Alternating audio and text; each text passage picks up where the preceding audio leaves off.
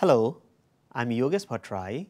I'm a postdoctoral fellow in Dr. Purna Kashyap's lab in the Department of Gastroenterology and Hepatology at Mayo Clinic in Rochester, Minnesota. I'm the first author of the study titled Human-Derived Gut Microbiota Modulates Colonic Secretion in Mice by Regulating Serotonin Receptor 3 Expression via estate production.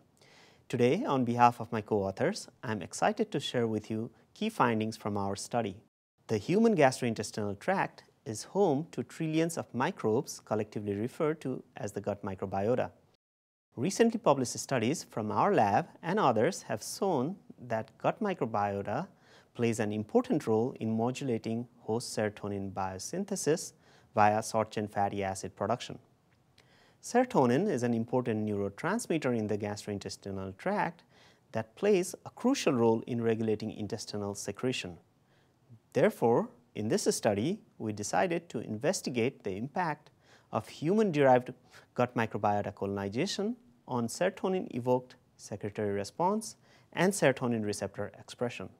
We used germ-free and humanized mice for this study. We dissected mucosa and submucosa per person from these mice and mounted them in an oozing cassette.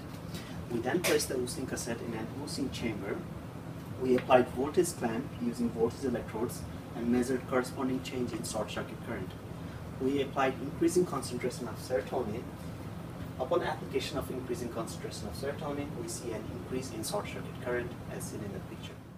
We found that serotonin caused increased short-circuit current in germ-free mice than humanized mice. This effect was significantly blocked by ondansetron, a 5-HT3 receptor antagonist, in germ-free but not in the humanized mice. Furthermore, we observed an increase in 5-HT3 receptor mRNA and protein expression in germ-free mice, suggesting that gut microbiota modulates colonic secretion via 5-HT3 receptor expression.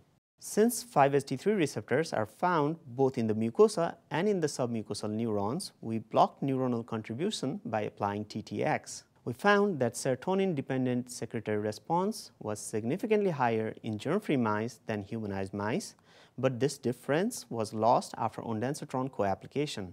This suggests that microbiota likely affects epithelial 5-HT3 receptor expression to modulate colonic secretion. Finally, we wanted to determine what microbial mediators might affect epithelial 5-HT3 receptor expression. We therefore made germ-free collonoids. We treated germ-free collonoids with different short-chain fatty acids. We found that incubation of epithelial collonoids, particularly with 10 millimolar sodium acetate, significantly decreased 5-HT3 receptor expression compared to untreated controls. This suggests that microbiota production of acetate likely causes decreased epithelial 5-HT3 receptor expression observed in humanized mice.